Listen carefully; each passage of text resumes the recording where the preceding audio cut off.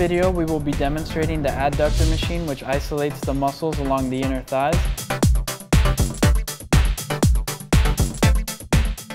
To begin, sit in the chair and instead of trying to fit and stretch the legs onto the foot pedals, grasp the red safety bar on the left-hand side of the machine, which will bring the foot pedals close together, allowing you to place your feet inside without having to stretch.